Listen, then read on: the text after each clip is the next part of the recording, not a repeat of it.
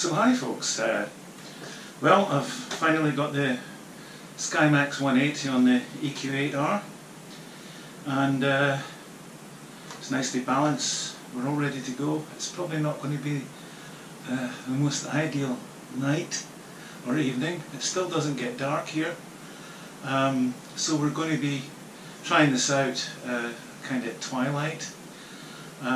It's also been very hot, so I sincerely doubt that the scene's going to be much good. But you know what?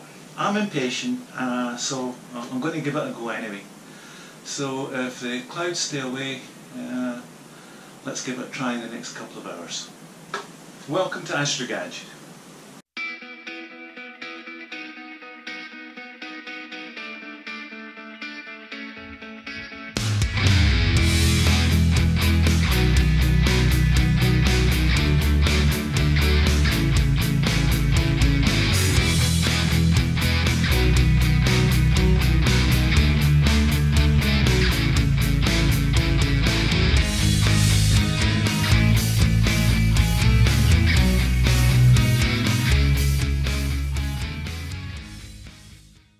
So it's 20 past 2 in the morning. It's still not astronomically dark, and it won't be because it's going to get light in about an hour and a half. The moon's looking good, a bit of high cloud, but looking a lot better than forecast. Got everything up and running, and we're ready to go and see what this thing can do. Well folks, looks like aligning the finder scope the other day really paid off. The sky's actually very clear. I can't believe it. I've got everything set up, I've got it focused, and yeah, it's good. It's really good. I like it a lot. Absolutely fantastic views. Full of contrast, sharp as hell. I'm able to fine tweak the focusing with the micro focuser, and it looks absolutely stunning. This is the view down the eyepiece, using my smartphone just to give you some idea what it's like visually. I know it's not quite the same, but you get the idea. Pretty damn good. Alright, so I've got the camera on it now. It's the ASI 385 one-shot colour camera.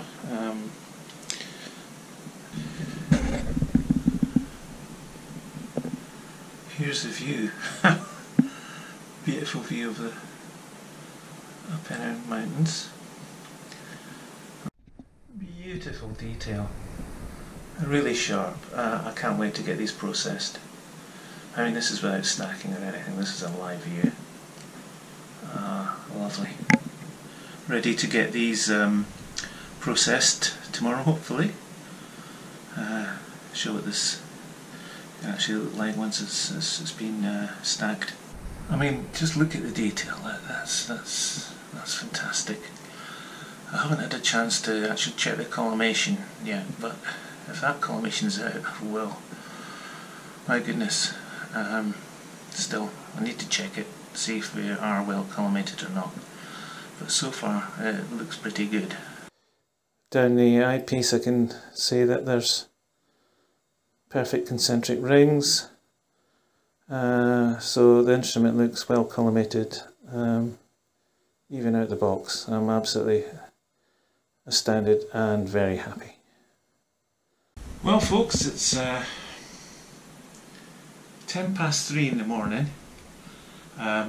It's going to be, well, the sun's going to start rising in about half an hour, 45 minutes, and the clouds are starting to come in, to say the least. But you know what? It's been a pretty good session, and I'm well pleased.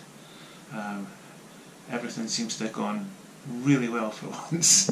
One of these rare occasions where everything you set out to do, actually happens. So I'm off to bed. It's very early in the morning, and I'll speak to you once I get this up on the PC to process.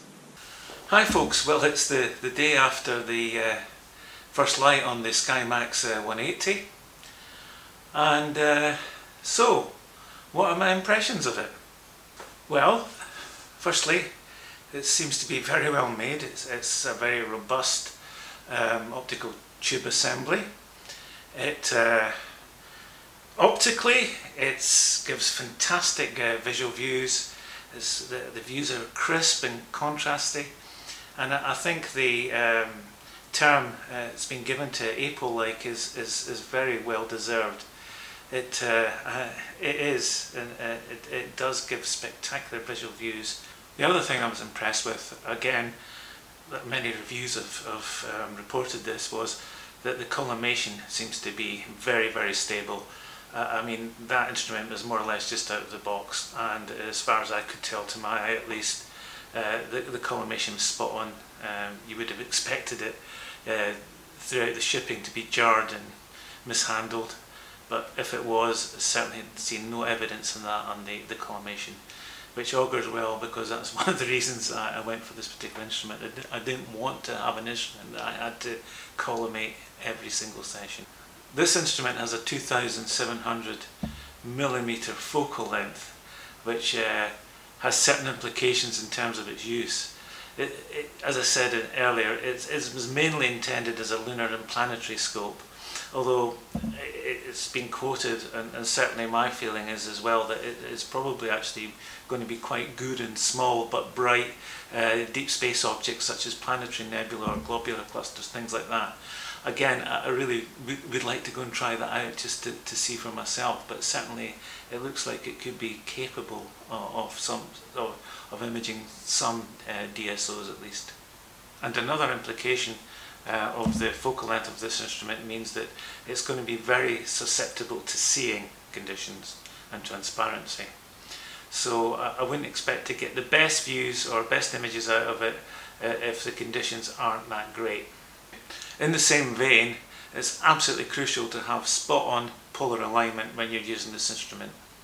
And probably more importantly, your focusing needs to be absolutely spot-on, absolutely on point. Again, at that focal length, it's going to be much less forgiving than a short focal length refractor for sure. So yeah, you absolutely need, in my opinion anyway, a micro focuser attached to this instrument, such as we've done, because, as I say, the focusing needs to be absolutely critical and on point. As we talked about earlier, one of the things this instrument needs is some time to cool down, or for the temperature inside the tube to equilibrate if you're going to get the best out of it. Again, I would give it a couple of hours if you're taking it from a warm house outside. Give it a couple of hours to cool down.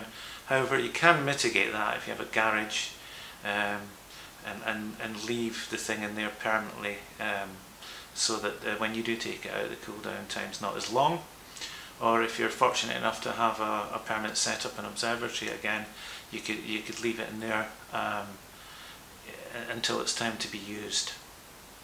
So a lot of what I've said here means that this is definitely not a beginner scope. I think it's a scope that's got a particular end use in mind, and you know, I think with the long focal length such as it has, and the various other quirks of this particular instrument, means it's not an ideal scope for a beginner. So as I just said, one of the implications of this scope is, because of its long focal length, you need to be absolutely spot on in terms of your focusing, and also of course seeing helps. Well, the session last night, seeing wasn't great, and I didn't spend nearly enough time or care over the focusing as you're about to see, and I've paid the price for that. I guess I was too excited to actually sit down and think, oh come on, hang on a minute, we've got to get this absolutely spot on. So yeah, the images I took, let's just say they aren't the best, but it's a new scope. I haven't imaged at this focal length before, so I guess it's a learning curve. And I always kind of find focusing on planets and the moon more difficult than deep space objects. I think it's because you know, with stars you can actually sort of quantify your focus a lot more easily than looking at the surface feature of the moon that's shimmering about in the field of view. So the learning point from this, from my perspective, is spend more time on the focus and make sure it's spot on.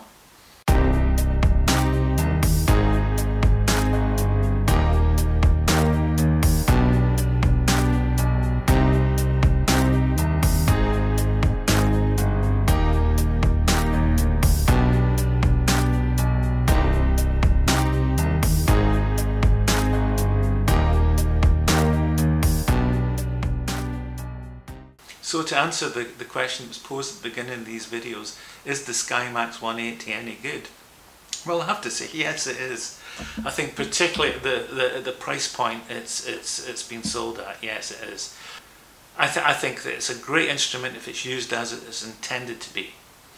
And if, like me, you're new to imaging at that kind of focal length, well, there's going to be a learning curve involved, and that's just the way it's going to be. But yes, I'm actually very pleased with it. From just a couple of sessions I've been able to use it, I think I'm going to have fun with this scope. So if you've got any experience of lunar and planetary imaging at this kind of focal length, and you've got any helpful tips and suggestions, please put them in the comments box below and share them with myself and anybody else who cares to watch, and I'd be really grateful for that. Meantime, I hope you've enjoyed the video, and if you like the content, don't forget to give the thumbs up and feel free to subscribe. It doesn't cost anything, and it just means you'll get a heads up in any future content I may post. So thanks again for watching, and remember, keep watching the skies. Watch the skies everywhere. Keep looking. Keep watching the sky.